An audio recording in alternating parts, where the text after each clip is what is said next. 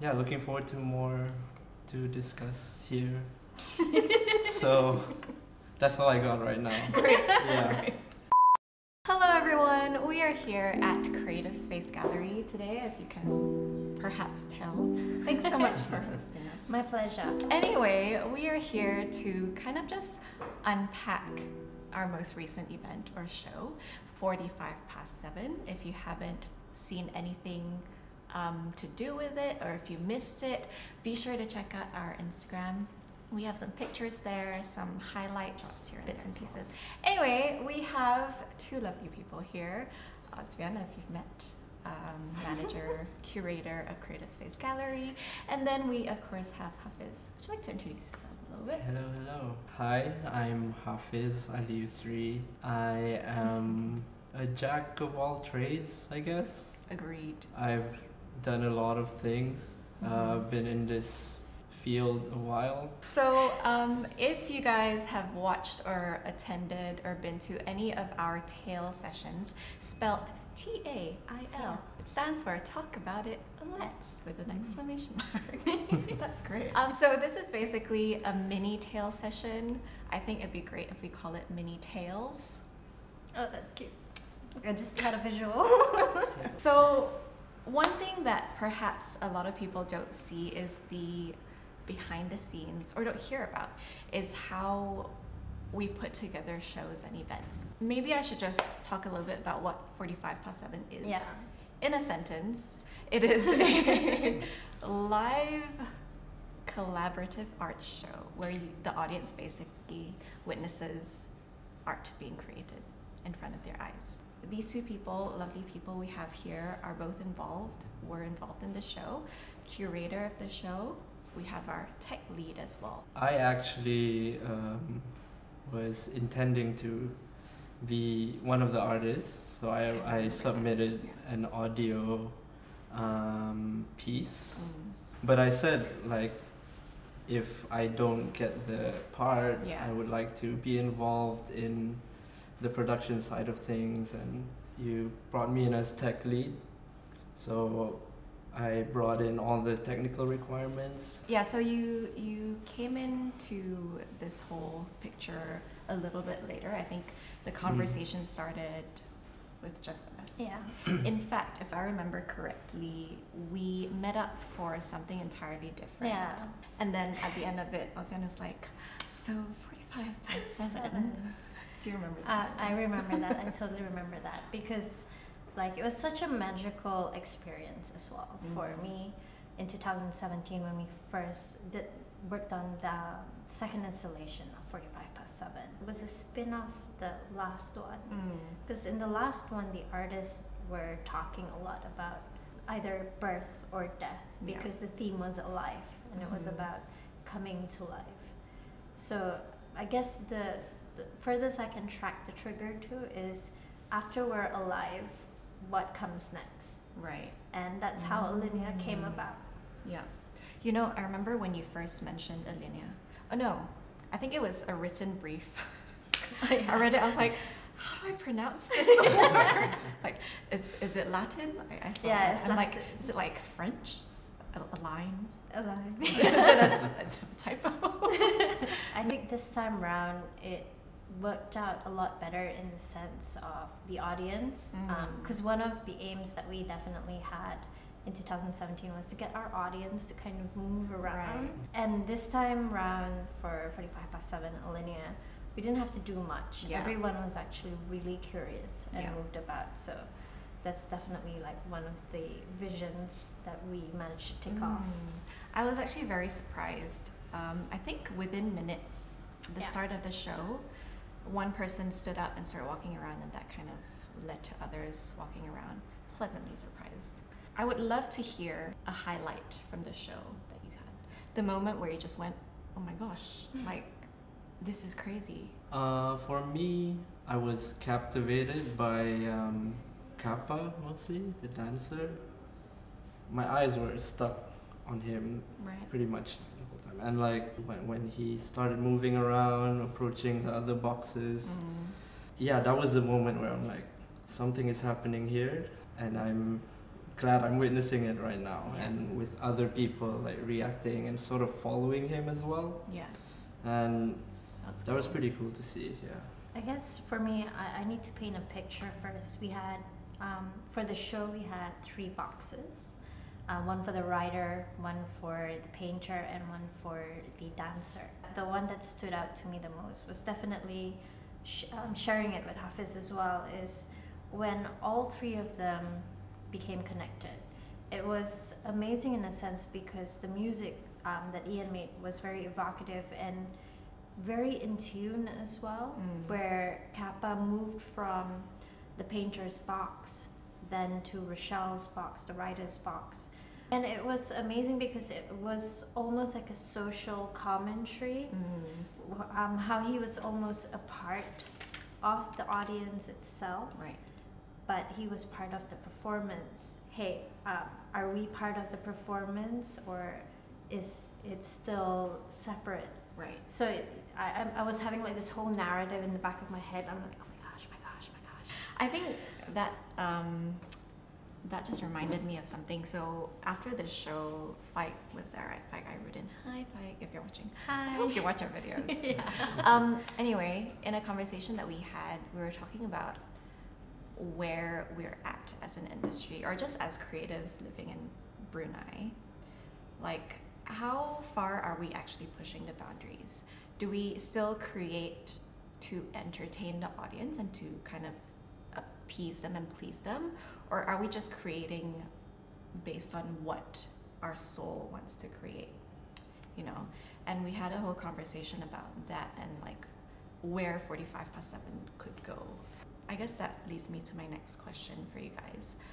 How do we find a balance between ensuring that we lead and guide the audience and ensuring that we're pushing creative boundaries? That's a pretty tough question. But for me personally, I believe that as long as the intention is there behind the execution, the planning, and everything, like, and I did this with all the artists actually in 45 past 7. It's what do you want your audience to get out of your process? And for example, Rochelle was, it's for me, I want to do my own self-expression. For Nadia, it was, I want that interaction with my audience. For Kappa, it was to captivate. So I believe that once we set an intention, we naturally captivate because that communication immediately happens. If someone resonates with, for example, what a painter is doing, that energy just feeds off one another and the attraction happens. There's a little bit of science behind it, but if it was just completely science based on action and reaction, then the magic of creation would be gone. So it's hard to say what's the balance between that. It has to be just really organic. To me, staying true, that's more important to me. That all comes from researching. It's not much about like market research, but more like the geographical context of where we are. Social context. Yeah, social context. Yeah. Just stay true and authentic, like what's in your heart, your soul. People connect to it somehow. Correct. Because we're all humans, right? Yeah. Like if it's especially when you bring that into the equation, like we're all humans, so it's gonna be relatable to someone somewhere. With ALINEA, I feel like it's so raw and bare bones almost. Like the audience sees the process and the audience are a part of the process as well. It's not supposed to be like a functional thing. Like you're here to have an experience that is out of the ordinary. I, for one, was really, really nervous doing this 45 past 7 or this edition of 45 past 7, just because there were so many different elements involved, and I know you guys also perhaps were stressed one point or another. Was there any moment where you thought this is not going to happen, like this is just not going to work, I will just crawl into bed wait for it to pass? I think for myself, I thrive off that energy a little bit because it's like I don't want that to happen. But with this project, I don't know, it might be different for me, but I felt really relaxed. I was just like, oh, this is going okay. I mean, setup is always a challenge. Yeah. And I definitely was like, we're not moving fast enough. Right. I mean, for me, I think that was probably one of the biggest challenge. I always have this vision of like, smack bang, okay, we get there, unload, okay, we unpack, okay, we assemble. In terms of setup, it took 2 days to set up. So the show was on the 6th, right? We bumped in on the 4th and spent just 2 days building the boxes that you saw, kind of testing out lighting and everything. Oh yes, there was one moment after the show, I think I was with you, for the writer's box. The glass house section with the light shining through, I saw the shadow of the words. Yeah. That was your intention. Yeah. Right? And I didn't know, and I discovered that after the show. I'm like, oh my gosh. Yeah, well done. But I know you also had a lot of concerns leading up to the show. I did. I don't know, like Osvi, I thrive in that sort of headspace. Right. Like I need that anxiety for me to it fuels me. I feel like if everything's too smooth, I would be worried. Yeah. I would be so anxious that I'd be like, when is something gonna hit the fan? Do you know that on the night itself, a lady from Moha turned up at the door when we were just about to start.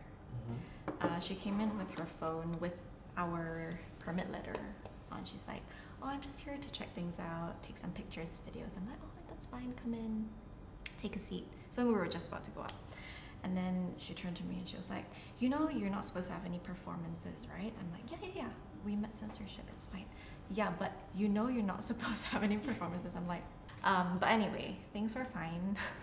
We really appreciate the support of Home Affairs, censorship, and everyone. I think this experience, particularly meeting with censorship, really opened my eyes, and Chesney as well was there. But what I learned is that they are on our side.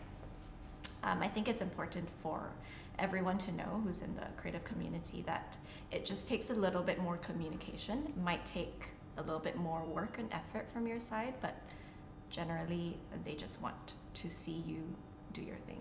Where do you think you're at in your creative journey compared to where you were, let's say, a year ago? Have you seen a change or a progression? I'm still on that journey, you know. I'm liking it.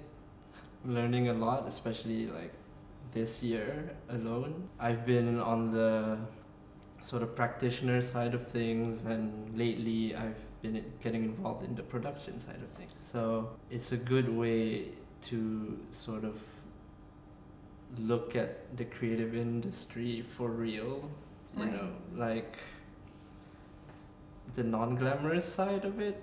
Not that it's glamorous anyway, but like by next year I am foreseeing a good year, 2020. Yeah, I'm just gonna carry on and go harder than before. Great. 200%. I think it's great. Yeah. It requires a lot of self-discipline. Oh yes. And motivation out of like the depths of your soul.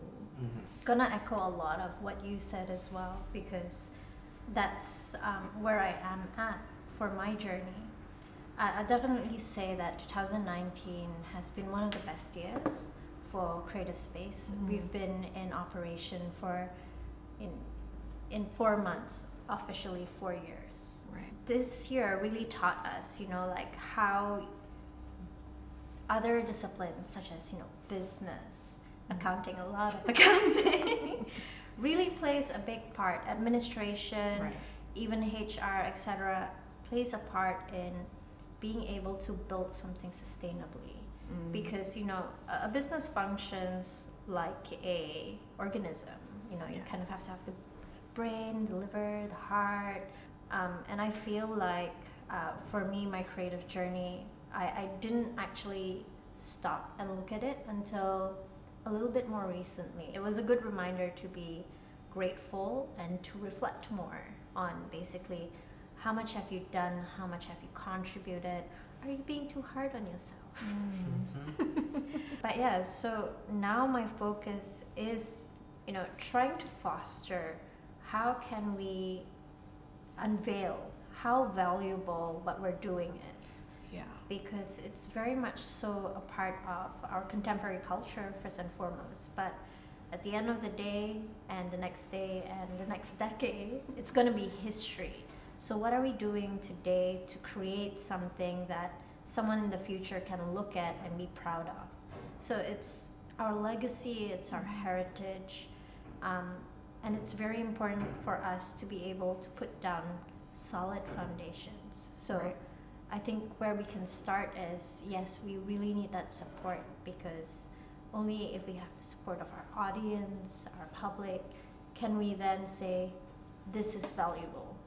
And in the future, people will be able to see and go like, this is what the youth were talking about. And Yeah. So a lot of creatives either have day jobs or have other projects going on. Even with Creative Core, all the members in Creative Core have outside projects going on. And it's not an easy task, as Hafiz has said. Running a gallery is not an easy task. I think not just in this climate or society, just in general, the creative industry needs a whole village to support it, you know? Yeah, it's important to remember that. Yeah, I hope we get to do this more often and talk specifically more about our projects and events, not just ours, but yours Yeah. or anyone else's, really. Please let us know if you have enjoyed this conversation or if this is useful in any way. And for 7, bringing it back, we are continually looking for people to work with and collaborate with. So if you would like to be involved, please reach out to us. Thank you so much for watching. Comment down below if you've got anything to say. We'd love to hear from you. Shutterprone.bn, am I right? Thank you. For Hafiz's photography work, creative.space.brunei. It's fine. creative.space.brunei on Instagram. And yes, we'll see you soon. Happy holidays. Happy New Year.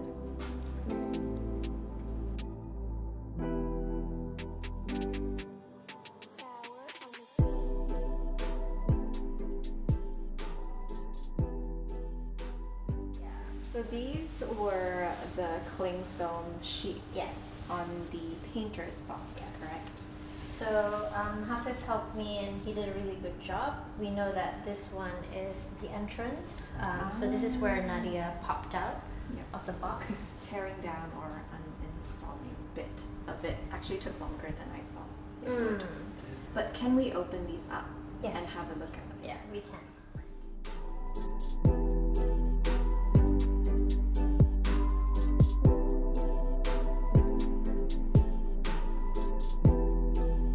So it's sandwiched between two plastic tarps. Yeah, just to make sure that even if any piece comes loose, that we'll still be able to restore it and it won't fall anywhere else. Right, okay.